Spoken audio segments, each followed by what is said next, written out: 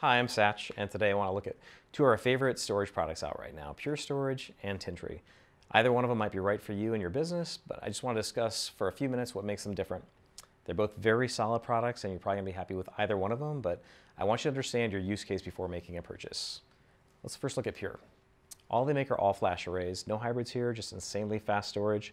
They're purpose-built and designed for flash, and these things deduplicate better than just about every array on the market because they tag metadata as discreetly as 512 bytes. And some of our customers right now are seeing 20+to1 data reduction on their primary virtualized data. Not just backup data, which obviously dedupes like mad. This is their primary virtualized data, which is amazing. They're also fantastic with physical servers and traditional high IOPS and low latency requirements because they can direct attach via fiber or iSCSI. Customers can also avoid downtime and migrations because their entry-level 15 terabyte M10 scales all the way up to their petabyte plus M70 non-disruptively. So as far as general purpose arrays go, I'd say Pure is my favorite for too many reasons to mention here. And they also want their customers to keep their products running for 10+ years, and they guarantee maintenance will be flat or lower for the life of your product. This is so disruptive to the storage industry, which has been making a killing off of raising maintenance prices for years. Forget all of that. After 3 to 5 years, you don't have to get rid of your product. You can keep Pure for 10+ years. Tintri, it's different from Pure in that in addition to the all-flash arrays, they also sell hybrids, and Tintri is not a general purpose array like Pure. They cater specifically to virtualization. They only attach as a NAS, there's no fiber channel, no block storage, but as a result, they have far more introspection into their storage than Pure does or any other block vendor for that matter.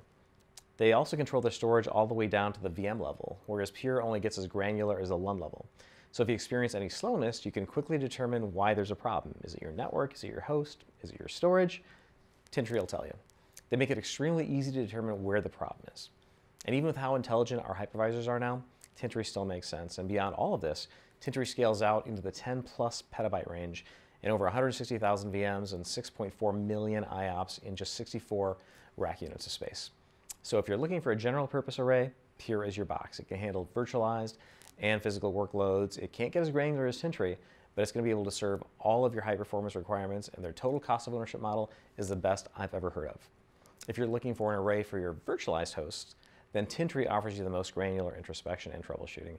You can't use it for your physical hosts, and you aren't going to see outrageous dedupe like you would with Pure, but you're going to be able to manage your virtualized estate way better and easier than anything else.